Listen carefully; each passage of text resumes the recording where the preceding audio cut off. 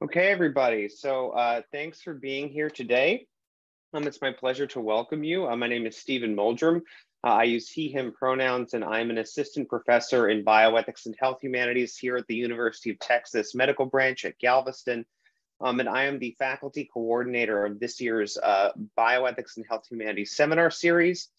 Today's talk by Dr. Justin M. Feldman is made possible by the endowment of the Marcel and Josephine Patterson Memorial Lecture in the Medical Humanities. So thank you very much to our benefactors. And without further delay, it is my distinct pleasure to introduce our speaker, Dr. Justin M. Feldman, who is currently a visiting scholar at the FXB Center for Health and Human Rights at Harvard University. Dr. Feldman is a social epidemiologist who has published widely on a range of topics, including the issues of deaths in police custody in the United States, the negative effects of eviction on health, and the increasingly prominent role of the private sector in public health.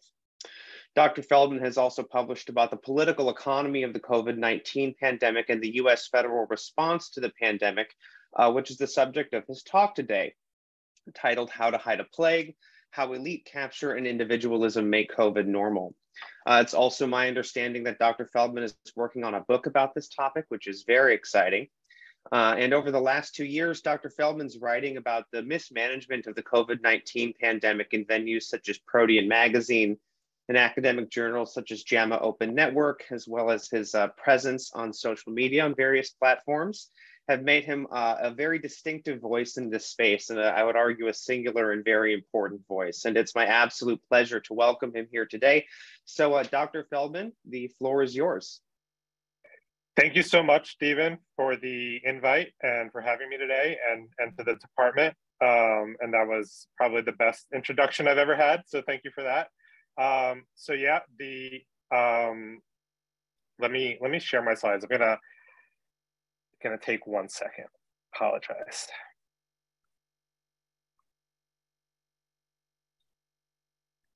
Okay, there we go.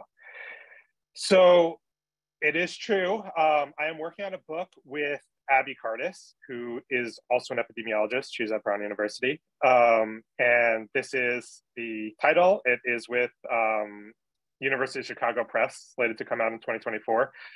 We still have to write the thing. So what I'm about to show to you represents some of my initial thinking and some of my joint thinking with Abby.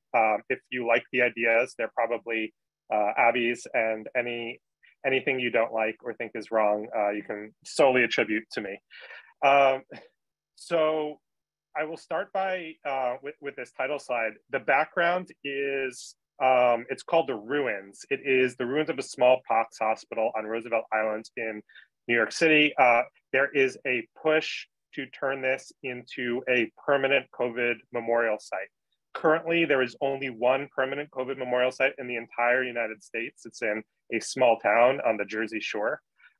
And that kind of reminds me of the 1918 flu pandemic, for which there are zero permanent memorials. And yeah, so I'm planting a seed that will come up later in the presentation about collective responses and collective memory to pandemics, and why we may or may not have those things. And here's another seed I want to plant for the upcoming slides, which this is actually Abby's paraphrase of a Bruno Latour chapter title. When the controversies flare up, the debates get technical. So 4 days ago, for any of you following this, President Biden was on the CBS show 60 Minutes, and he was being interviewed at the Detroit Auto Show. And he was asked by the interviewer whether the pandemic was over. And he answered affirmatively that yes, the pandemic is over. There's been some speculation about whether he really meant that. He did follow up saying deaths would continue. There was some pushback internally, we see from some media within the White House, that not everyone is on board with this messaging. But we also, a couple days after that, had the White House Chief of Staff go on Andy Slavitt's podcast. He's a public health figure close to the White House, saying we aren't done beating COVID. He says, yes, Biden is correct that the pandemic's basically over. We aren't done beating COVID or dealing with the economic impact. We aren't done dealing with climate change. We aren't done dealing with racism. We have many problems left to solve. So he's kind of claim here is kind of relativizing COVID as a not exceptional singular problem, but saying it is one among many of the problems we have to face. And in my reading of this, he is not trying to lend additional urgency to climate change or racism, but instead kind of assimilating COVID into what I'll lay out in a bit, a model of social problems, a kind of dominant model by which societies address social problems. So this, the statement by Biden predictably unleashed a wave of op-eds, a technical debate going on about whether or not Biden is correct in saying that the pandemic is over, with some people, some writers saying yes, some saying no, some saying, hey, it's complicated, what do we do about this? But at issue in these, what are on the surface technical debates about whether we're in a pandemic, there is the more substantive debate about what the US as a society should be doing right now about COVID, as reflected in our social norms, our laws, our distribution and redistribution of resources. And these questions represent different policy preferences, to put it in a kind of more neutral term, or to put it in a less naive way, different material interests in people's experiences of the pandemic. And that's largely defined by class, race, disability status, one's position within this new world of COVID risk. So there are some biological or epidemiologic definitions of what a pandemic is, although there is no decisive consensus here. Generally, we say that a disease is in an epidemic phase or pandemic phase when it is unstable. There's not predictable, consistent levels. To put it even more technically, the effective reproduction rate is greater than 1. So on average, every one person with an infection goes on to infect more than one person. Therefore, large waves can be sustained. And then the pandemic part of it is about the disease being present in multiple countries or regions. But then there is a social definition for what a pandemic is. And it's essentially a state of exception when society acts in a way that is different normally than they normally would have acted. And by taking various precautions or measures or laws, changing social norms, it's all about basically acknowledging that this is a clear and present danger and responding as a collective. So there's a couple of historians, Charter and Hafman, who were thinking through this question of how do pandemics end? When will the COVID-19 pandemic end? And they were looking at historical precedents and comparing it to the moment in which they were writing in 2021 when things were even worse than they are right now. So they are arguing that so we transition from epidemic or pandemic to an endemic phase when there's a lack of overarching narrative because the disease does not require an explanation and it comes to appear as the natural order of things and things go back to normal. When I first read this, and when I first put this on the slide, honestly, I basically agreed with it. But this part where they say endemic diseases lack an overarching narrative and do not require explanation, I'm going to turn this on its head. I'm going to say that there's actually a process by which an epidemic becomes an endemic in a social sense, precisely because a set of narratives develop, and those narratives are able to invisibilize deaths, are able to individualize responsibility, individualize people's experiences of the pandemic. And yeah, so this is just from back in May, this wave we had of COVID infections after the major Omicron wave that was in the past winter, and with some experts saying that this is a wave, but a hidden wave.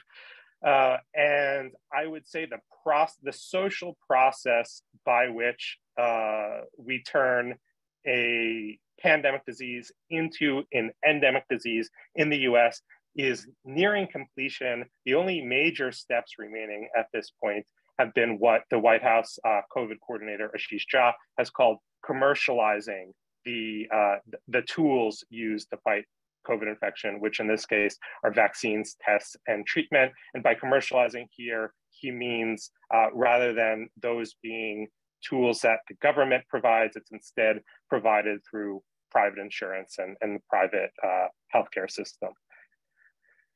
So when COVID first came to the US, particularly thinking about mid to late February of 2020 and then into March, we had this pretty exceptional response, exceptional by the standards of the US, where we can't seem to build up many social welfare programs.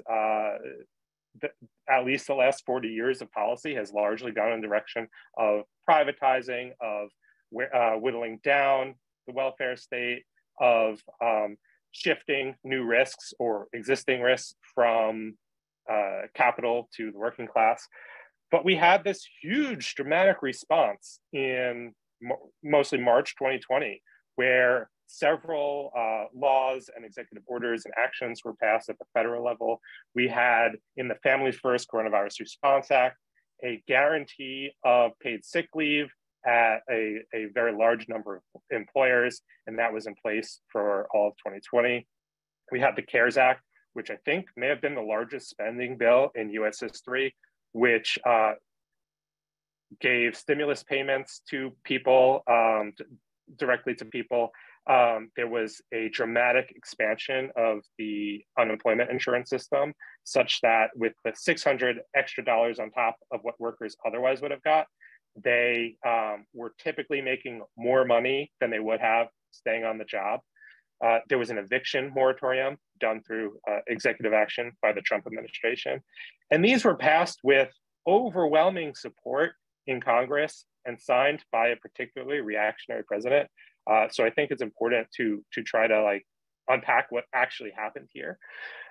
And this federal fiscal spending, which provided payment to people should they not be able to work, and payment to businesses, regardless of whether or not they closed, but if they did close or were restricted, was able to subsidize them in that case.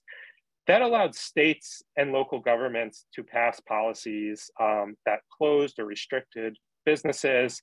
And there was every state on this map that's blue did some kind of stay-at-home and or business restriction order, all but 7 states. So this is a vast majority of the country, including in pretty solidly Republican areas. And there were also shifts in social norms and behaviors to eventually to wearing masking, to social distancing, to being in bubbles, and really large numbers of people and majorities of the US population were living very different lives in large parts of 2020. And beyond this collective policy response to the pandemic, there was also collective social response in terms of messaging. People were telling each other they needed to work to flatten the curve. That was a collective goal where everyone could do their part, make sure the healthcare system wasn't overloaded in its capacity. There was a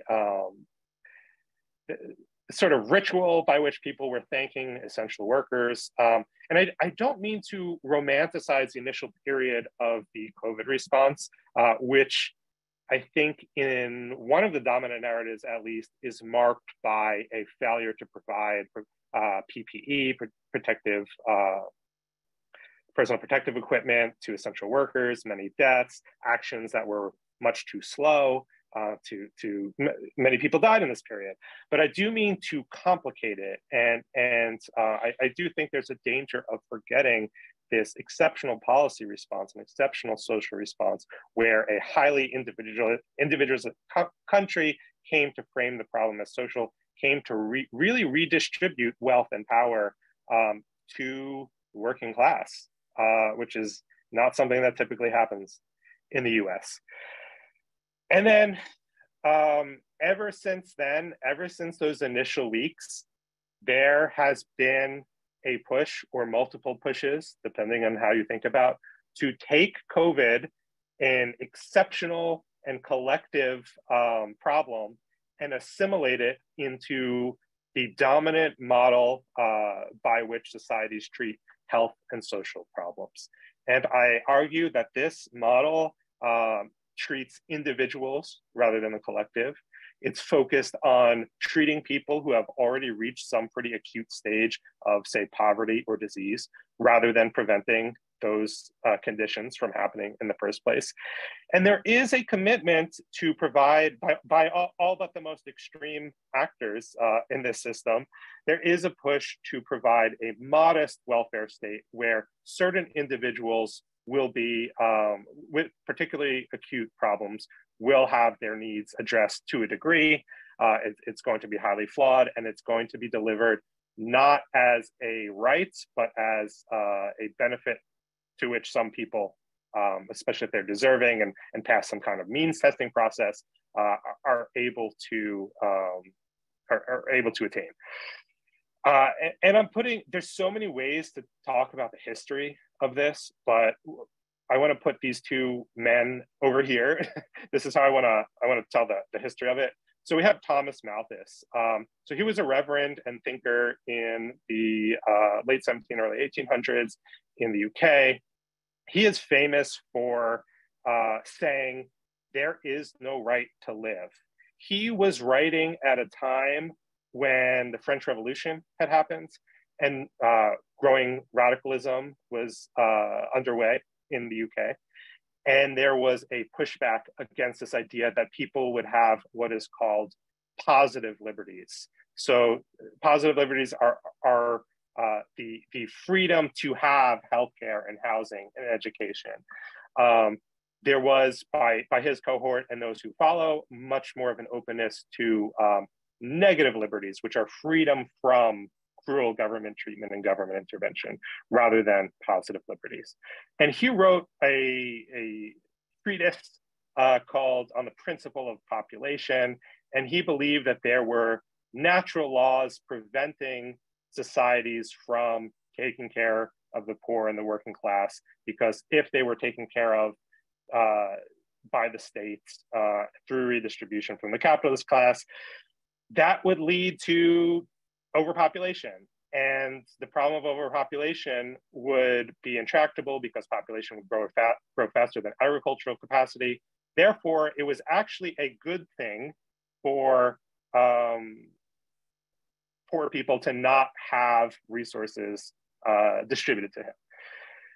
This kind of thinking was highly influential at the time. It's difficult to overstate how influential it was. One of the people it influenced was Edwin Chadwick, who was an early figure in globally and in the UK in public health.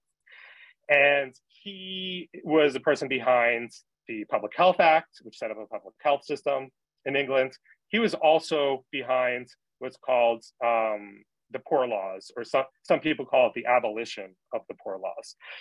And this was basically the first means-tested welfare system in a modern sense, where they cut down, or they forced people seeking charity and seeking benefits to go into workhouses and work if they were able to. And Chadwick called this, in what we'd say in modern parlance, the first evidence-based policy, or the first policy based on science is more like how he put it. And the science it was based on was Thomas Malthus's on the principle of population. So this model is being set out early on, and it's something that's returned to with social Darwinism, with eugenics, with neoliberal welfare reform in the 1980s and 90s in the US. But it's also important to note there are many things that do not fit this model. And I would point to environmental and occupational health regulations. I would point to public education as a de facto right, K through 12 in the US. But those systems that do not fit into the model tend to be the systems that are most under attack.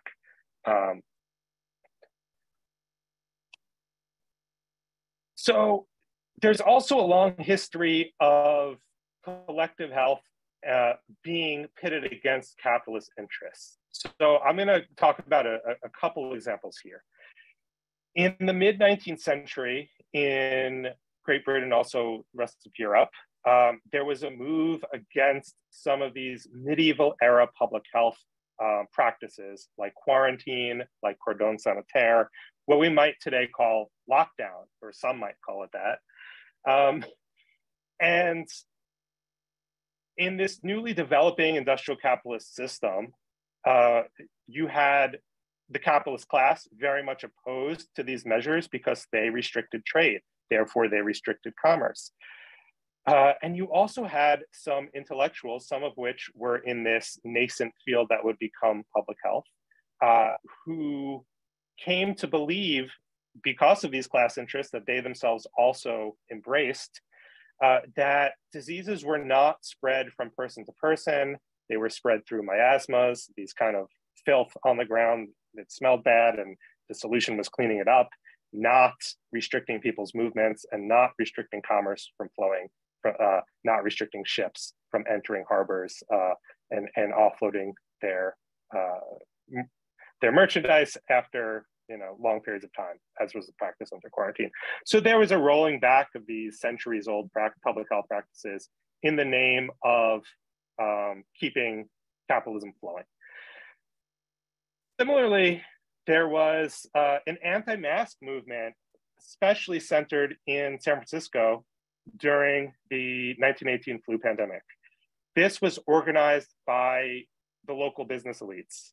They thought that masks against the flu were going to drive tourists away at a time when they were trying to attract tourists. They were also going to drive people away from shopping, from going to restaurants, because in their view, it spread fear. So they came up with sets of arguments like the masks don't work. It's true at that time, masks were only made of gauze, so they may not have worked very well. But again, you have this organizing among capitalist interests against public health measures.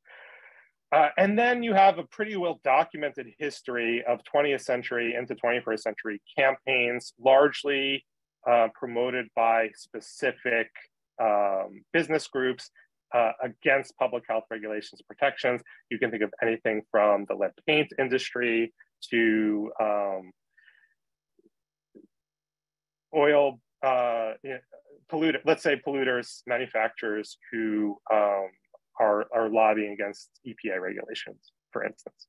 So that's a pretty clear, more contemporary example.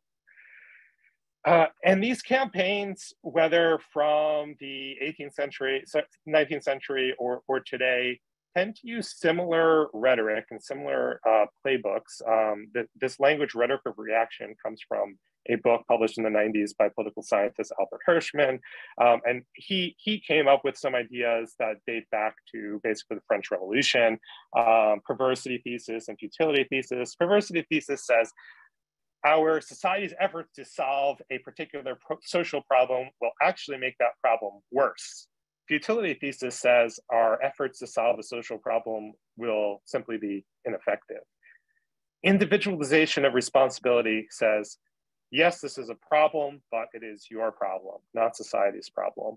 And minimizing or soft denialism are basically ways of contextualizing problem to downplay its acuity.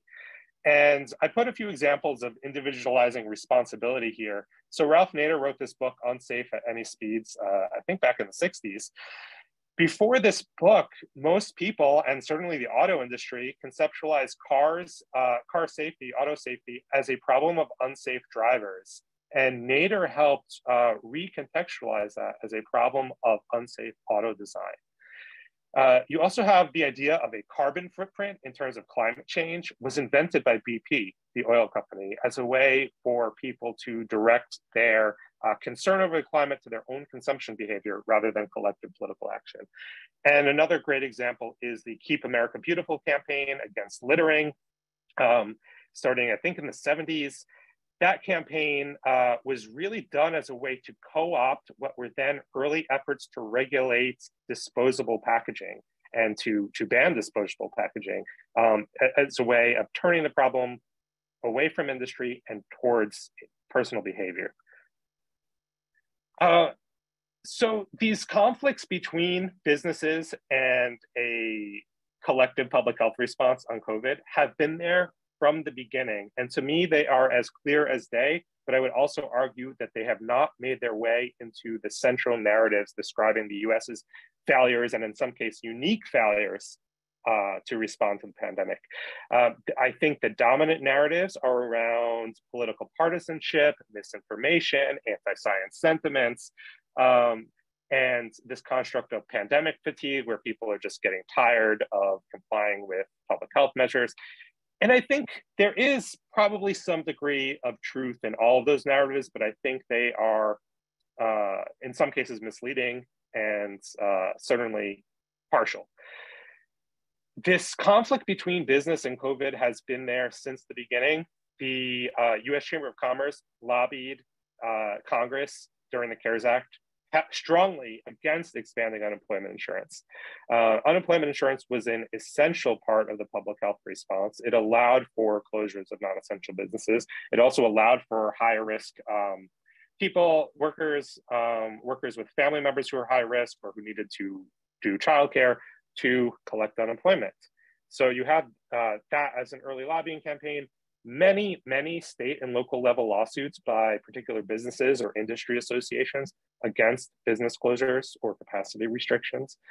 You had 2 attempts by the Biden White House, one of which died in the White House itself, the other of which died in the Supreme Court, to regulate occupational safety and health for COVID, were lobbied against in the first case by industry groups like the US Chamber of Commerce, National Association of Manufacturers, or brought to the Supreme Court by industry groups. So the lead plaintiff in the lawsuit against the vaccine or test mandate that would have applied to many workplaces was the National Association representing retailers, arguing that these measures would restrict hiring and make it too difficult for hiring, especially for the upcoming holiday season at the point when they brought the lawsuit.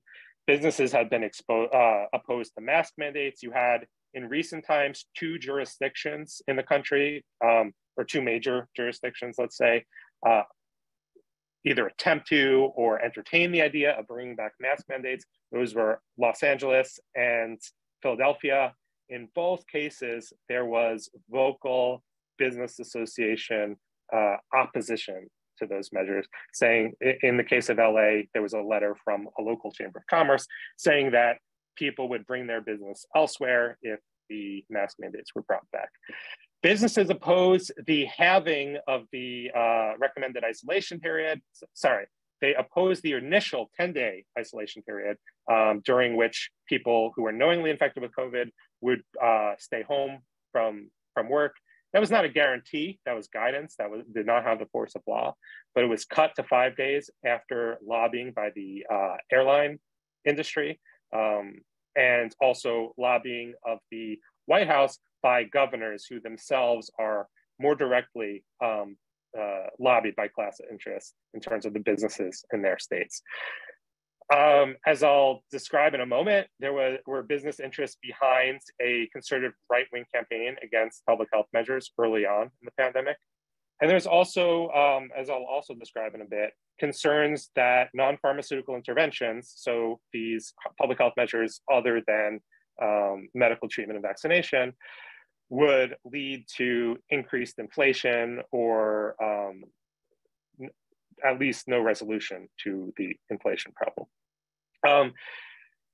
In May 2020, there was a conference call actually the first one was in April, but the one that happened on May 11th had its audio leaked to media by an organization called the Council for National Policy. It's basically a coordinating group for what's called movement conservatism.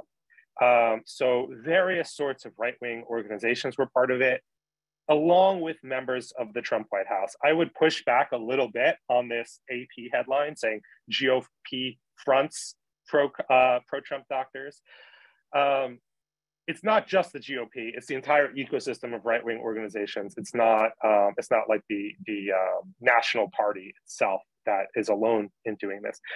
So there were conversations about how do we organize a campaign against public health measures, and how do we get doctors and other experts on board with this to legitimize our push to remove public health measures. And this is kind of an interesting change from prior decades, because you go back to the early 2000s, and there were Republicans explicitly saying that they didn't want science to be too much of a part of policymaking because it was bad for economic interests or bad for people's lives. Here, they're rejecting that completely, and they're saying, like, no, we do want the legitimacy of science behind us and experts behind us, at least at a discursive level, if not actual sound scientific reasoning. So here is a secret White House meeting. At least that's how it's described by Scott Atlas, who was a Hoover Institution fellow. That Hoover Institution is a right-wing institution that is a right-wing think tank that is part of Stanford University. So you had a push from Stanford right-wing fellows and also some medical scientists who were able to easily connect into this national effort and to the White House fairly early on. And you have a meeting arranged by Scott Atlas, who was a Hoover Fellow who got appointed to the White House to be to have a role in their COVID response. And he brought in Joe Ladapo, who's now the Surgeon General of Florida, Martin Kulldorff and Jay Bhattacharya, who I'll mention a little bit later, but would come to front this campaign. The Great Barrington Declaration, which is actually just an extension of this months-long right-wing campaign, first coordinated by the Council for National Policy. And what the Great Barrington Declaration did was to kind of escalate the effort to make sure that these strong non-pharmaceutical interventions, what they call lockdown, they call everything lockdown. they consider themselves opposed to lockdown, but that also, as they were saying at the time, meant not testing people who were asymptomatic or young or healthy, for example. And they wrote many op-eds. They were cited in right-wing media. They were brought into Florida by DeSantis to serve as like experts who would legitimate their abandonment of public health measures. And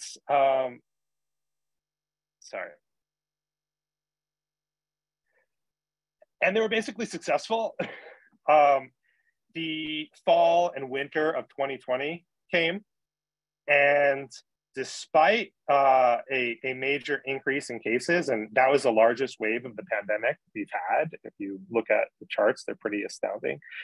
There was no return of business closures or restrictions. Largely, it was a patchwork.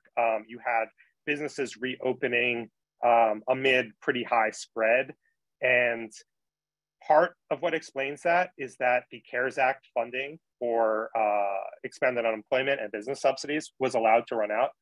But there was also no pushback against what was happening. Not pushback by Democratic governors or Democratic politicians at the national level, not pushback from the scientific community, which did oppose the Great Barrington Declaration's campaign, but did not oppose the specific policies that were going on in individual states. They did not lobby for renewal of the CARES Act in any kind of visible way. You had a few exceptions here and there at the individual level, but not at the institutional level. And then what happens here with Democrats, and I just love talking about Andrew Cuomo because he really like distills it in its platonic form, is a shift. This is still pre-vaccine. This is still before drugs were available, like Paxlovid, to give treatment to people who had been infected. The shift in narrative to personal responsibility. It is your responsibility to wear a mask. It is your responsibility to avoid social gatherings. And I wrote an article about this at the time. They were describing the spread of COVID much in the same way that these anti-contagionists of the 19th century were describing spreads of infectious disease, which is that the spread is actually happening in ways that dealing with it are conducive to commerce and capital accumulation. They were blaming small private gatherings as the main driver of the pandemic, which was not true. So here you have a whole campaign by Cuomo called the Living Room Spread campaign to avoid living room spread, but don't worry because your workplaces and schools and gyms and hair salons are not actually where it's spreading it. And using contact tracing data that's heavily biased, he's combining the household and social gathering categories. Household spread is always going to be the major contributor because it's easy to get infected by someone who lives with you, but it's also very easy to contact trace when it's household spread. So it's going to be overrepresented. And then he is lumping that in with social gatherings, and social gatherings are the thing he's trying to prevent. And these, over a dozen governors, Democratic and Republican, but mostly Democratic, were using very similar talking points at the same time. And they were using it as a pretext for still continuing to go full speed ahead on business reopening. And yeah, so you had, that didn't succeed entirely because people, there still were some protections in place. There were mask mandates. That was the largest, that was the most consistent Democratic policy at that point. And there were some local jurisdictions and a small number of states like New Mexico and Hawaii that did maintain some restrictions on businesses. Then there was a more concerted push to do away with non-pharmaceutical interventions in the spring to summer 2021. That's when you had the CDC change its masking guidance such that vaccinated people were no longer recommended to mask, which had a cascading effect where businesses and states ended mask mandates. And here you have a triumphant reopening in one county in California with the COVID commentator Monica Gandhi cutting a ribbon full of masks. But the biological reality of the virus and especially the Delta variant and waning immunity made it so that this Democratic attempt at removing public health measures was pretty unsuccessful, only partially successful. So while there were no major returns to restrictions on business, there was some more minor measures like mask mandates, quarantine and isolation, and contact tracing, et cetera. Then you have a shift once vaccination is available and widespread to personal responsibility, but not responsibility to avoid social gatherings and wear a mask necessarily, but a responsibility to get vaccinated. We have this language about pandemic of being vaccinated. And starting in September 2021, anticipating the Delta variant getting worse seasonally, we had this new line that you heard everywhere, and I think continue to hear everywhere. We have the tools. And we have the tools refers to we have especially vaccines and monoclonal antibody treatments and eventually Paxlovid. Also as a pretext for not bringing back non-pharmaceutical interventions. And so I'm thinking like, what discursive role does we have the tools play? And I think it's that we have the tools to assimilate COVID into the same social model as most other social and health problems. So we can individualize COVID, we can treat it through the healthcare system, we can treat it when it's acute, but we don't have to worry about any kind of major collective or redistributive response. We don't have to worry about restricting commerce in any way. So here, once things got muddled on vaccination because immunity wanes, you had a need for boosters, you didn't really have a strong push to boost people after a certain point. The rhetoric really shifted, and I think this rhetoric is more about convincing liberals than conservatives to accept the assimilation of COVID into a personal problem, from personal responsibility to personal choice. So it's basically you do you. You can see encouraging people to even wear masks incorrectly if they want, or not wear masks. And at this point, Biden is, I contextualize this in Biden's concerns about inflation. But around the same time, he brought in the "we have the tools" rhetoric. A couple months later, he is explaining in a speech the White House's understanding of what's going on between COVID and the economy, and inflation in particular. And he is thinking about inflation as a problem that's happening because too many people they have money, they're spending it on goods, on material goods, and supply chain issues and this overwhelming demand are rising prices. While at the same time, that spending could go into the service sector, but people are afraid to spend their money in the service sector on vacations and restaurants, in salons, et cetera, because of COVID risk. So there's actually an economic incentive here to not just remove public health policies, non-pharmaceutical intervention policies, but also to shift social norms in a direction where people are going to resume their pre-COVID behaviors, even though they are assuming a greater risk in terms of their health and in terms of the health of others.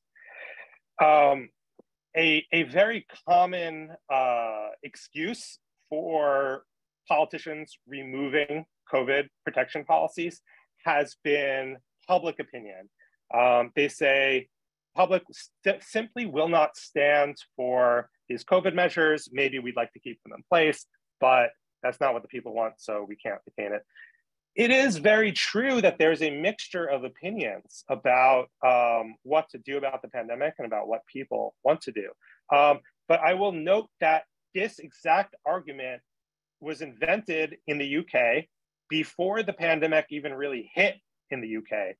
They were mulling over, the government and its scientific advisors, whether or not to do lockdowns. And they briefly decided to pursue what they called a herd immunity strategy, where people would just be allowed to keep living as normal. This is back in February, March 2020. And the excuse they gave, or the pretext for that, was this concept of behavioral fatigue, which is a social science-like concept that in retrospect did not have any science behind it.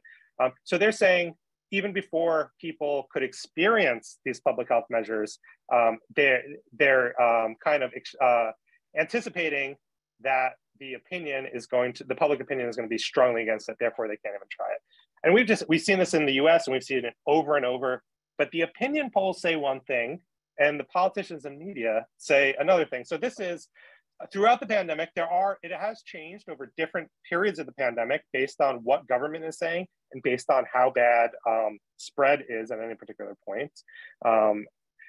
This is as recently as January 2022, during a large Omicron wave, virtually no schools closed preventatively in the US during the Omicron wave. However, 56% of US adults supported a temporary shift to remote learning during this period. I'm not saying what's the right or wrong policy here. I'm saying that this narrative is simply false. It's simply an excuse. And you can see some of the demographic breakdown here. You typically have lower income people and people of color more supportive than white and higher income people of pandemic protection policies, of non-pharmaceutical interventions throughout the course of the pandemic. And I will wrap up in a couple of minutes. So some of you may know. So this is the same map. This is a map from today. On the left side, you have the CDC transmission map, which is overwhelmingly bright red. And it's by county. And here you have the new map, which was instated in February of this year, which is kind of muted tones. That orangey kind of color is the most extreme color. That's the high risk. So this is a redesign based on, rather than just transmission risk, they are tying in complicating metrics around hospitalization as well. And I'm just showing this because, one, it's a way of hiding the pandemic, but two, to say the Biden administration is not beyond bringing in experts to legitimate their policy decisions around COVID, maybe not as in a way that's as coordinated as the Trump administration. But we had this op-ed released the exact same day in the New York Times. We've entered a new phase. It's time for new metrics in support of the new CDC metrics. That was written by Ashish Jha, who was among the most prolific COVID commentators in media. He, a few weeks later, was hired as White House COVID coordinator. So he was very clearly in talks, and this was a coordinated op-ed, but meant to look like an independent scientist giving their professional opinion, their disinterested professional opinion on the direction of White House and CDC COVID policy. Which brings me to the idea of elite capture. I can't spend much time talking about this. You'll have to read the book in 2 years.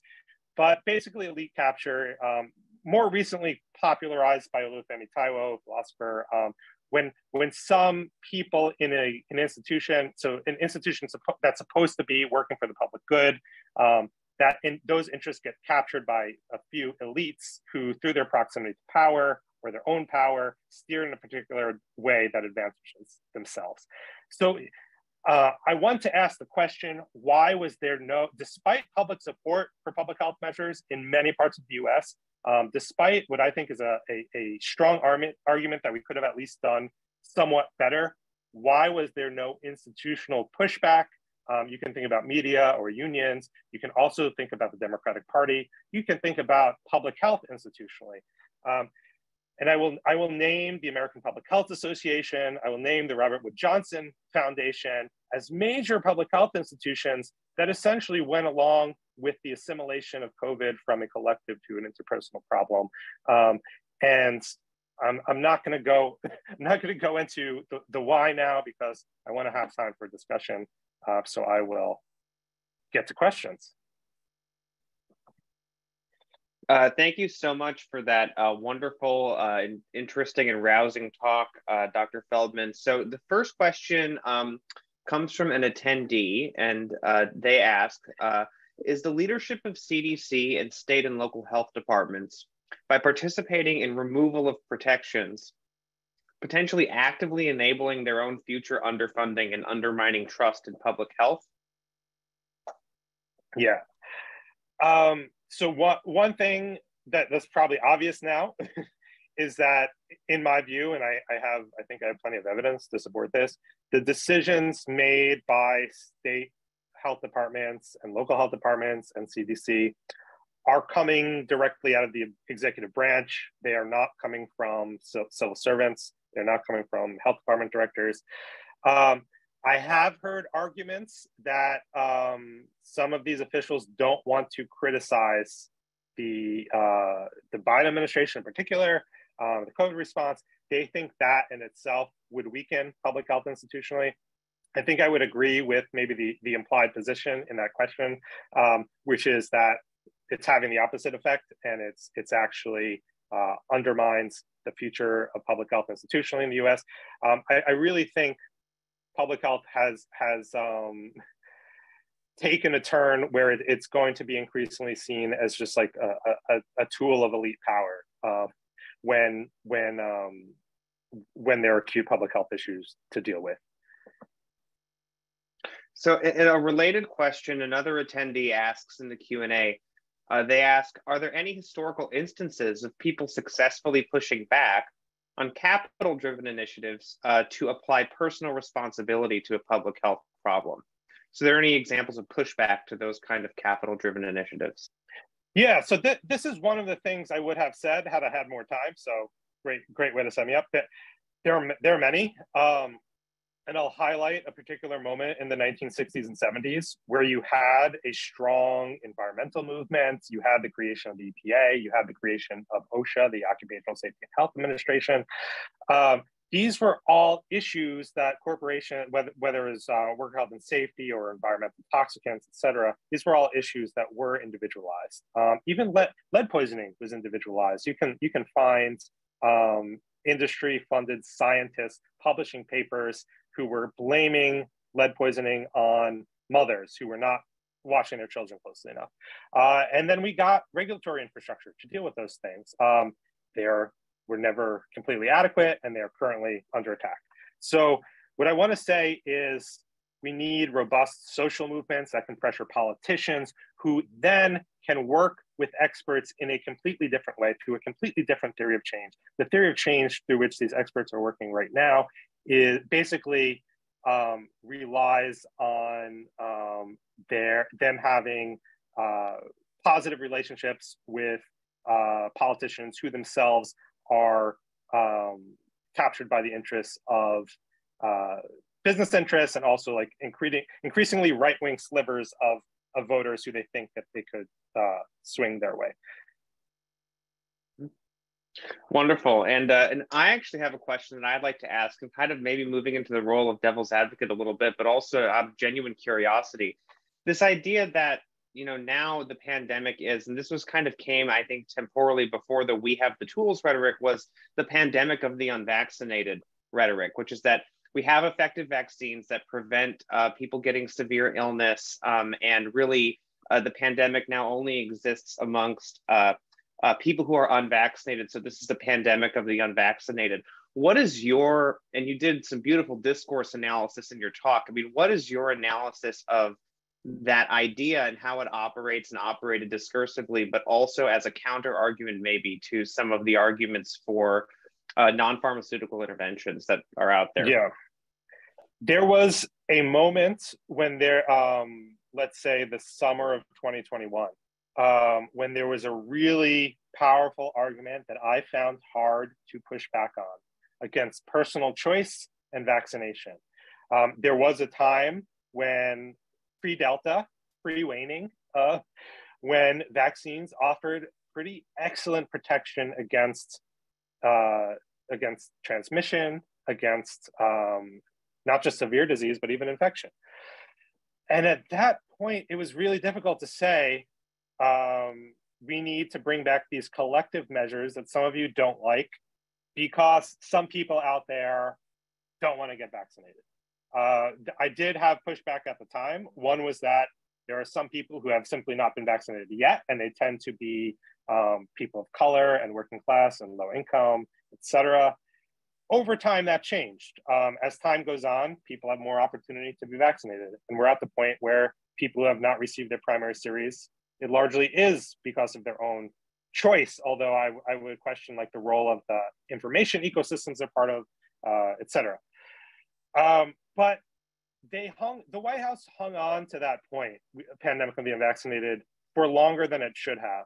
When Fauci made a statement in the fall of 2021 that I think he said something like only 1% of those who are dying are vaccinated, that was not true according to CDC's recent data, which at that point had 15%, showed 15% of those dying were vaccinated.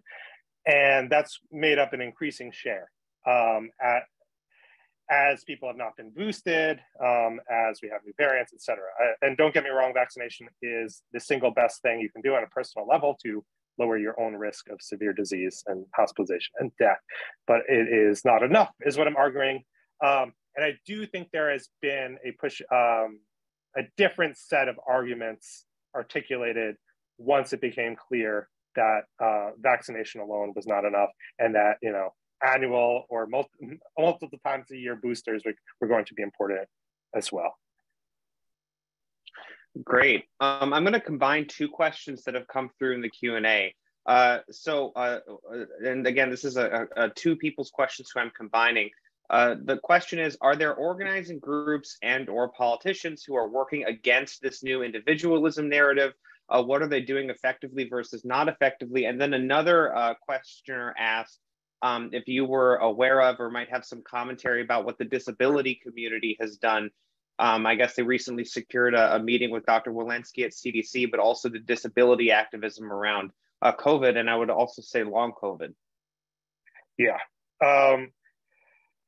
There there has not been, so I highlighted how there hasn't been institutional pushback against this assimilation into individualism. But yeah, it is important to mention what has been done, both within the scientific community and within other sorts of communities. And I will highlight some groups like Marked by COVID, which is a group of people whose loved ones have died of the pandemic, as one that is organizing against the individualization push. There have been unions, especially union locals, not so much as on a national level, that at various points have fought for stronger COVID protections for themselves, and in some cases in a sort of social unionism context, thinking about teachers unions in particular, working with groups of parents concerned about themselves and their kids. And yeah, the disability justice communities have been the single group that is most vocal on this. Unfortunately, there's so much ableism that these groups are poorly supported and they're scarcely visible in media. I do think that disability communities and long COVID communities are going to be the ones that stick with it longest. And there's so many challenges there. They're under-resourced, and they need more resources, and they need to find groups that are stronger than them, that already have established power, that will form coalitions with them, because right now those groups don't seem to be all that interested, unfortunately. I would add, building on that, there's a question that came through, and the question is, what does an autonomous or direct action oriented public health look like? And to kind of build on that a little bit, this makes me think of, there's this tension, I think, in some of the communities on the left, especially, who are thinking about like a response early in the pandemic. And you talked about, the CARES Act and all of that. But the difference between, if you might talk about, to answer the question, what does an autonomous or direct action oriented public health look like? And there's this tension between, on the one hand, like all these mutual aid networks that sprung up, which were sort of outside the state, or some might have worked with, public health departments in their local jurisdictions in like thousands of different varieties. But then also, the idea that I think you were advancing early in the talk, that some real sustained state investment in a response to the conditions that led to all the COVID inequities were like, you seem to be making an argument for that. But could you answer this question about what an autonomous public health response would look like? And I would think maybe putting those two things into dialogue with it as well. Yeah, I think about direct action more as a tactic than anything else. I realize different people think about it in different ways. So I do think there's a role for it. I would highlight things that have already happened, like wildcat strikes over COVID safety in workplaces. In Hong Kong, there was major strikes early in the pandemic, trying to get the Chinese government to basically do a lockdown there. Dean Spade writes about that in one of his books. I don't know, it's been really difficult to organize around these things more recently, because the direction that capital and government have been taking us has largely gotten most people on board, at least on board to a point where they don't think it's worth fighting. They think it's futile to fight. But I could imagine a different world where educators and healthcare workers came together and shut down communities until they implemented certain safety measures. And I've also thought about a tactic of like a guerrilla occupational health and safety inspection, where people bust in with their CO2 meter, which is a way of measuring ventilation and COVID transmission risk, and confronting the boss over CO2 meter readings. And I think that's like a great way scientists could partner with workers or other people who spend a lot of time in indoor institutional settings.